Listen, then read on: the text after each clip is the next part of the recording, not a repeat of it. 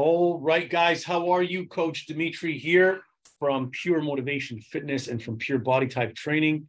I wanted to do something today, and I wanted to give all you viewers an easy way to plan your 2023 goals. When it comes to setting your goals, I think planning them from a standpoint of fitness, nutrition, mindset, it all comes together, and sometimes it gets a little bit more challenging for people to do.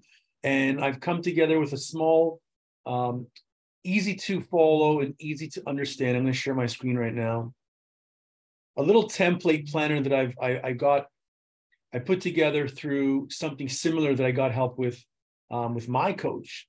And this is something that you can easily put together to see how your New Year's goals are going to be, what you want to plan for the New Year's, and also to kind of map out what you feel is challenging and what you feel is holding you back. Okay. If you want to download this planner, just send me a DM. I'm happy to send it. And if you're joining us live for the live call right now, let us know if it's live right now. And then if you can also let us know if you're watching from the replay, just hit replay. Okay. I'm going to have my helper in the corner here to give us some feedback. So let's start off with this. Okay. So if we're setting this up, especially for the members that are currently part of our program, you want to make sure you're keeping track of your workout stats and your data. Okay. It's key to changes and improving your current fitness level. So the first thing you want to do is you want to create, is it set up properly? You want to create your vision and your new standard for your core identity. A lot of people will, today's the 29th of December. It's my wife's birthday. Happy birthday, Francesca. If you're watching, I love you.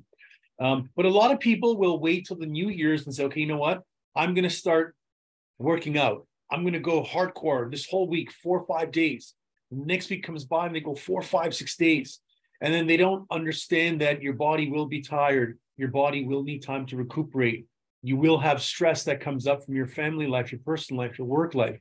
And then what sometimes happens is you will often go really, really hard.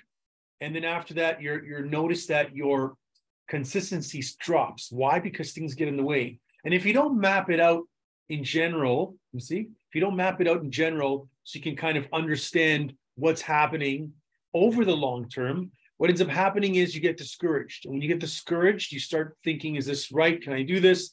And then you end up saying, no, I'm not. So I'm going to go back and share my screen here. And the first thing you want to focus on doing is you want to set up your goals workout per week. Okay. So I'm going to pretend I'm a new client and I'm going to say I want 4 workouts per week. Okay. I'm going to set this up for the month. I want 24 workouts for the month. And if I'm going to go for the year, I'm going to get my calculator out of here because I want to be accurate. 24 times 12. We got 288 goals. Okay. In terms of workouts for the year. Now the in-body per month, this means how many times are you going to assess yourself? How many times are you going to body comp yourself? Will you be doing a body comp every week? Will you be doing it every second week? Will you be doing it twice a month? You need to outline this out from the start, because if not, you have nothing to stand by. So I'm going to say 4. Okay. So for our members in the studio, they know that if they use the in-body scanner, it gives you stats on body fat percentage, lean mass, fat mass, segmental muscle tissue, basal metabolic rate, total body water, a bunch of stuff. You can follow a basic a body comp if you want, and all you have to do is just follow the body comp that is going to be weighing yourself and doing some measurements. Okay. Next, you want to look back and say to yourself, when am I going to compare these? When am I going to go through them? So you look at your actual workouts for the week. Now, I like doing these every 30 days versus at the end of 3 months, because you got to go back and track, and it's a lot more harder. So what you can do is just say, you know what? I'm going to look at my actual workouts per week. So 30 days from now, I'll go back to my calendar, and I tell people it's good to have everything set up on camera. But if you're able to go back to like an old school calendar here, and you can mark off the days that you've actually trained. So you can just put a check mark, a Nike symbol. You can put a happy face, whatever you want on the days that you trained.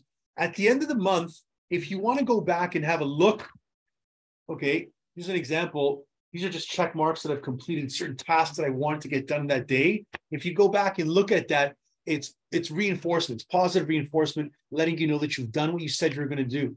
Okay, we're going to go back to that screen I have here. So let's say you can compare at the end of your month, how many workouts you did per week? 3. How many for the month? I did 15. How many in-bodies did I do? I did 2 of them. Okay, and then you can even make this even as more organized and have a stats of how many workouts you did for the whole year. For members that are part of Pure Motivation Fitness or the online coaching for men over 40, you can easily know these stats from your app. The app that you use to log in to book for classes, the app that you use to book your workouts, it keeps track of all that. Next, you want to look at your average workouts per month in the last 3 months. So look back right now, if you've been tracking and say, okay, October, November, December, what was my average workouts? If you don't know, typically the gym that you're part of should be able to tell you these stats. You can easily go to the gym and ask them.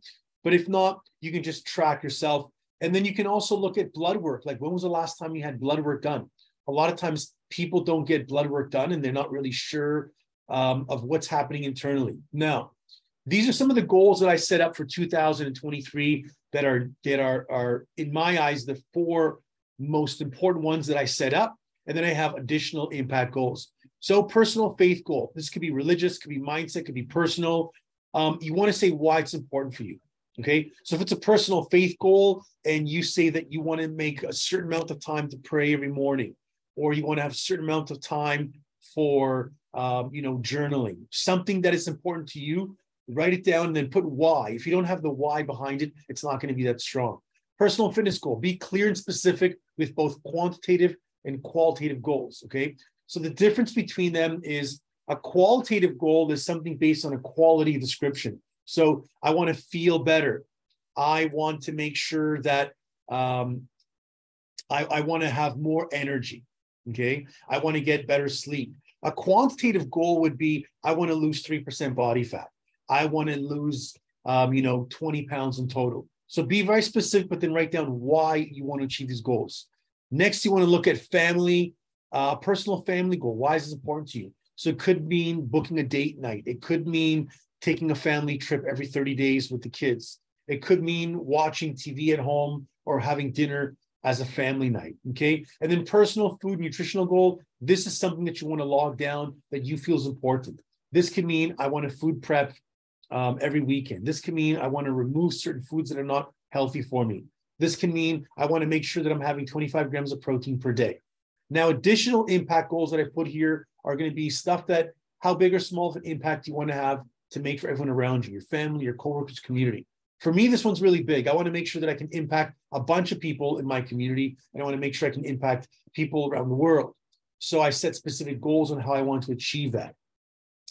Let me see here if I can minimize this screen here. No, you know what? I'll keep that as maximize. And then you want to set up a sleep goal. So how many hours of sleep do you want to get and why? Role model goal. How do you wish to bless others through your blessed, motivated, and confident life?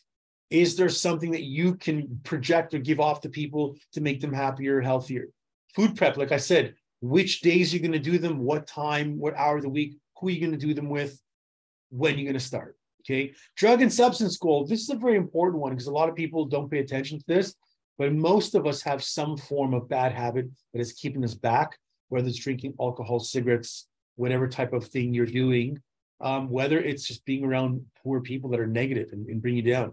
You want to make sure that you can write this down as a goal of what you want to work on and remove from your lifestyle. And then also you want to look at a personal reward. How will you reward yourself at the end of each week, each month, each quarter for achieving these goals? And then also, how will you reprimand yourself? If you tell yourself, I'm going to have family time every week, and then you never spend it, then you put $20 in a pool, and at the end of the month, you take that money and you give it to your kids, okay? Next, we look at logging your daily lifestyle and non-negotiable checklists. So these are 1 to 2 things that you will guard your life with when it comes to areas of your life that are important. These are the main areas that I feel are strongest for most of our clients, and I got an example here below.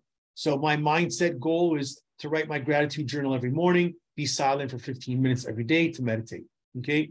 Family goal, hide my cell phone at night when my family's around, and book date nights for 2023. Exercise goal, change my workout routine. So that's something big for me. I've been training for 27 years. I need to change my routine now, do something different. Set a new body comp goal for 2023, written and show somebody. So I'm putting that it's going to be not only qualitative, but quantitative by letting someone know as well. Eating habits. Start logging food in my app. Increase my fats daily, because I don't really go for a lot of fats. I go more high carb, high protein, and a bit of vegetables, okay? Sleep. Be in bed by 10:30, lights out by 11. Very important for me. This would be probably my number one goal if I can hit over the first month of January. Personal development goals. What do you want to do to become better? What books do you want to read? Do you want to take a course? Do you want to change something with your relationship? Okay. Good habits, positive energy on social media. So I want to post positive things on social media. I want to motivate everyone I come in contact with. And then bad habits. I want to stop comparing myself to others, and I want to block social media time each day. I think there's a lot of time in my day where I'll get a notification, something pops up, and I'll go through, and I spend a lot of time going through either different posts or looking at posts and looking at messages. And then I end up saying, you know what, there goes a half an hour of my time. So we're going to go to the next portion now. And the next portion is going to talk about your turn. So you're going to log down 2 things that you feel here are important to yourself and keep it. And again, if you want to copy this document, just send me a DM. I can send it to you. Just go here, file, make a copy, and save it as your own. Okay. Now, body comp analysis tracking. So this is where you grade yourself on a scale of 1 to 5 to see what you feel you're struggling with or where you feel you're doing very well at. And a lot of times we don't tell ourselves to see where we're at, so you can see if it's actually getting better or worse. So when it comes to nutrition knowledge, where do you think your knowledge is on this one? Is it a 1, 2, 3, 4, 5? If it's a 1, then you need to know you got to do something about it. If it's a 1, what are you going to do about it? Okay, what are you going to learn? Which books are you going to read? Which podcasts are you going to listen to? Which coach are you going to find more information from? How often do you weigh yourself? Is this something that you do regularly or not regularly? Remember, guys, we're looking at changing our physiques, and we're looking at, changing the entire look of our bodies. You can't do that unless you're keeping track of yourself and measuring yourself, especially if you do once a month. It's too late. How often are you performing food prep? How often are you measuring your waist, chest, arms, and legs? So if you don't have access to a funky machine and you don't have access to all the world's biggest, computers and stuff, are you measuring your waist every few weeks and seeing where you're at? How often do you pre-plan your workouts in your planner? So are you telling yourself Monday, Tuesday, Thursday, Friday are my workout days, then Wednesday, Saturday are my off days? Are you doing that? If not, you're going by reactive impulse every day, and it's not going to help you out. And then how often have you asked for help from your coach, your club, your family? Do you belong to a fitness studio? Yes. For all the members of my studio, I'm going to challenge them this year and say, how often do you come to us for help? For all my clients that I coach online with my app, how often are you reaching out and asking questions? How often are you taking your phone and recording something and asking for help? You see, a lot of people will say they struggle when it comes to health and fitness, and people will say that they struggle when it comes to getting results, but then they're not making the effort to actually reach out for help. And I always tell people, what you don't want to do is you don't want to run away from your coach. You want to run towards your coach. Okay. So I'm going to go back in here, and I'm going to go into my planner here. And the next part we're going to look at doing is going to your game plan for 2023. Okay. So this is something that I believe everyone should be working on in the mornings, between half an hour to 45 minutes of deep work. Okay. And deep work meaning if you regularly wake up at 7 a.m. and you typically will wake up, go downstairs, take care of the kids, the family, you make your coffee, you do your workout. This means stopping and waking up a half an hour earlier or 45 minutes earlier before anything. Typically 5:30 is a great time, and focus on your big your big three goals, okay? You can only have three goals at a time. And a really big problem that I have is I often have a lot of goals, small goals that I try to get done. And then in the end, all these little goals, even though I get them done, don't amount to anything big. Whereas if I took one big goal that would be something that's super hard to chomp on, and I focus on that major goal, I probably get a lot more results with a lot of smaller areas in my lifestyle. So what's the one thing you're doing right now to work on yourself versus everyone else? Okay. Write out your deep work here and choose 3 areas of your goals that are most important to you. So I'm using here an example of food prep. Okay. So I'm going to open this up here so you can see it. And for example, if someone said they needed help with food prep, their first goal would be make a food prep Sunday, Wednesday, non-negotiable. Okay. That's their goal. That's what they're going to focus on. Anybody who's watching right now, who's a member of our program that does not do food prep, you will not succeed this year if you don't block out the time.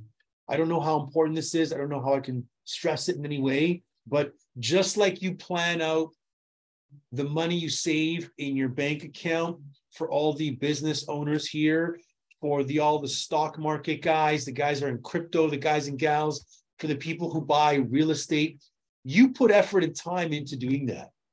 If you want to look pretty, and a lot of the females who go to the salon, they want to get their hair, their nails done, and when they're going out, they go to get themselves done. You put time and effort into that. Well, how on earth will you be able to literally make meals in under 5 minutes like I do every morning, under 5 to 6 minutes, when you don't food prep? So this morning I was coming here with my daughter and we were in a rush, and I literally opened up 3 containers.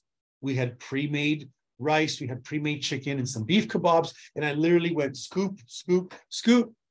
I put some kebabs in my container, I put some tomatoes and carrots, and I'm done. That's my food prep. It took me 6 minutes to prepare 3 meals for me and my daughter today. Okay. So now you have tactics after this. 1 to 5 small mini things that you will do, mini behavioral habits to achieve the outcome goal. And guys, this is where a lot of people struggle when it comes to understanding an outcome goal versus a behavioral habit. So the outcome goal here is to do food prep every Wednesday and Sunday. The behavioral habit are small things that I can do that I can check mark off each week, which will get and attain the large goal. So 1, I can go shopping at the same time every week. That's easy. My daughter, my wife can come with me. Let's say we go Sundays at 12. I can bring a pre-made food list printed out. Simple. Okay. I can get one person to join me in preparing foods, or call someone to tell them I'm starting. So if you live alone, you don't have a family, and you're like, Dimitri, all the videos you make are about dads and moms, and I'm single, I'm in school, I'm in university, I'm not married, I'm a bachelor, I don't have these people. Perfect. Pick up the phone, call your family member, call your mom, call your best friend, and say, hey, I'm starting my food prep at 7:30. They'll be like, and what'd you call me for? I just wanted to let you know. If you do that small behavioral habit, it's building up to the outcome goal you want. Take pictures of your pre-made foods and post them on social media. Send them to a friend. So boom, boom, boom, boom, boom. Every week I'm going to take pictures. I'm going to post it. Or I'm going to send it to my family. And then log a big smile and a check mark in your calendar that shows it's completed. There's something magical, guys, that comes with the calendar. You see this? All these check marks that are off. I'm not sure if you can see it right now because the screen you're viewing on is small. But if you look at a calendar and it's got all these X's on it, let's say it was to work out. And in a 7-day, calendar, there's only 2 check marks and the rest 5 are X's. And the next week you have 3 check marks and 4 X's. The next week you only have 2 check marks, 2, 2, 2. Well, it doesn't take a rocket scientist to tell you when you look at your planner, wow, I'm only averaging 2.5 workouts a week. That sucks. Now my problem is to get more affluent with my workouts. So I have 3 different areas here. First strategy, monthly goal. Second strategy, third strategy. You can work on that. If you're stuck and you have questions, message me back. I'm happy to help you out. And then bottom here is a SWOT analysis. Yes, this is similar to you looking at yourself like a business. This is similar to you treating yourself as an entity, as an organization, as an actual living organization or entity that does have strengths, weaknesses, opportunities, and threats. Now, I know this may sound weird because you're like, well, I do that for my business. I'm not going to do it myself. You should, because we should sit down and write down what our strengths are. So what's working great with your current fitness program? Write about what you're best at, your unique habits, your resources, and how this will help propel you. Now, the whole point of doing this is to visually see what you're good at. You may not have lost 25 pounds in the last 12 months. You may not have dropped the percentage you wanted. You may not have bench pressed 350 pounds as you try to, but you can log down here. I actively show up 4 times a week, train. I spend 45 minutes on weights plus 10 minutes cardio. I know how to lift properly and safely. And then what else are you good at? I've gained strength on all my lifts. Something easy as that, okay? Weaknesses. What's not working well for your fitness program? Write about the improvements you need to make and why. Any resources you lack and how these may be affecting you. So 1, I can put down here, spend more time on Olympic lifts. Okay, the next portion is my weakness is not going to bed at 10:30 p.m. And then I can put why, because I spend more time reading, planning too late, go to bed at midnight. Okay, you see what I'm trying to get at? You want to write down, you want to be real with yourself, guys, especially clients of ours right now that are watching. I do not want this year to be another year that you get by. We have clients that are crushing it. We have clients that are getting by very well. And we have some clients that are not moving at the speed they should be moving because they're not taking action. And just like one of our clients said yesterday, the gym is like a job.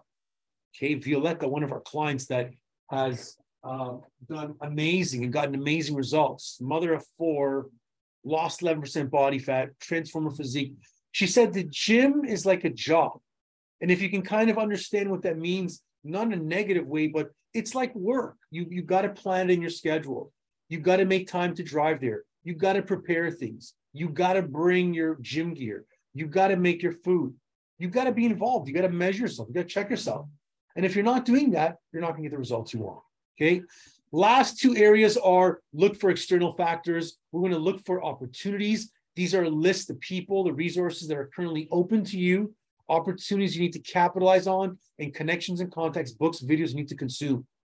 Okay. So these are things you need to look at. So 1 for me is I'm going to look at more leadership books. I'm going to read books on parenting with teenagers because I have a beautiful teenager sitting right behind the camera right now, listening to this. I'm going to look at more information on testosterone and hormones and an opportunity. I'm going to network to plan more live events at my studio with my members. Okay. So these are things that I can stop and I can look at. And you know what? It's really good to do this with your business, with your family life, with your team, your partner, your spouse, and then threats. Now, this is a really important one. List any harmful habits, routines, people, and negative self-talk that you may have that can lead to keeping you from reaching your goals. Right off the hop, I'm not going to put names, but I'm just going to put bracket, ... comma, bracket, ... comma, bracket, ... Those are 3 people I need to avoid.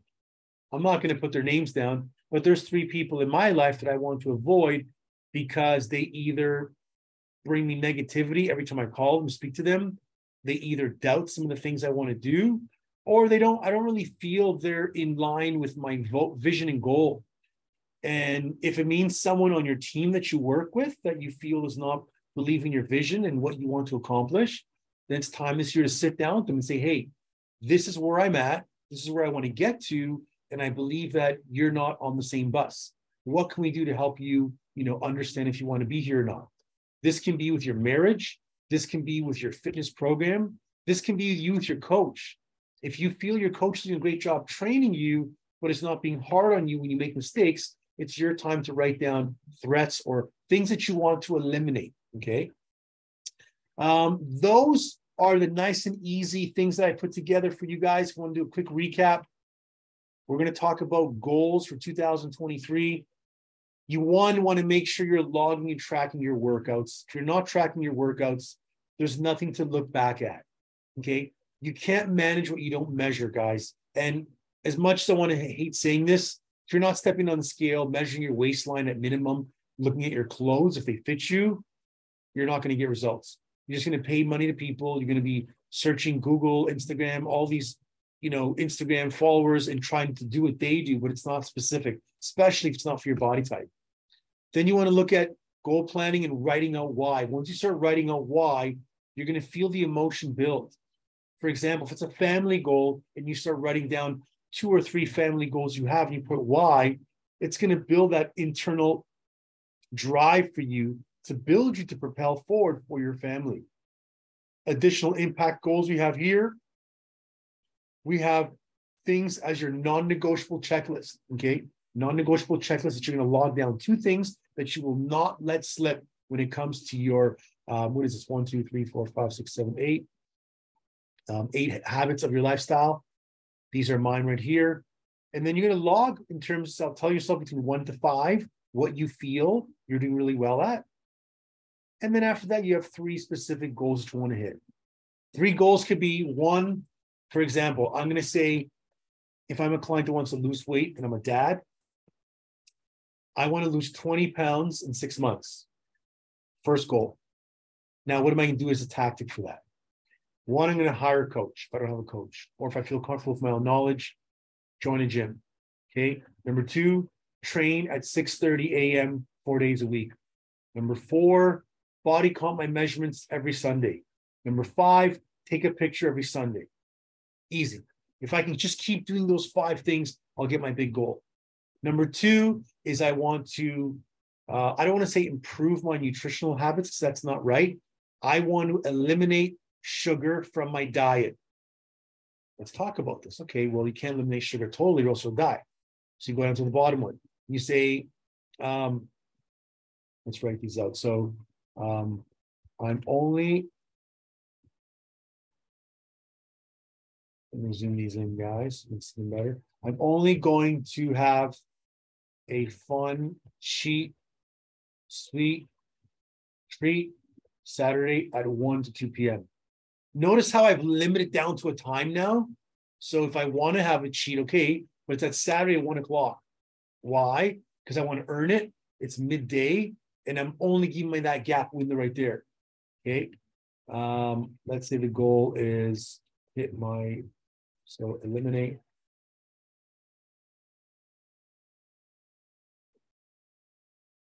Okay, my second one is I'm going to stop going to take out during the week and ordering Uber Eats. This is not me, I'm just using an example. The next one is I'm going to stop ordering coffee at Tim's because I always buy Timbits. True story. Number 4, I can say I'm going to start using stevia as of today versus sugar. And number 5, eliminate sugar. Oh, I got it. I'm going to stop hanging around with because they are bad influence. Okay, see how easy that was? Like, setting goals is not hard, guys. It's putting the reasons to the goal and why. And that's where a lot of people struggle. Did I spell influence wrong? No. Okay.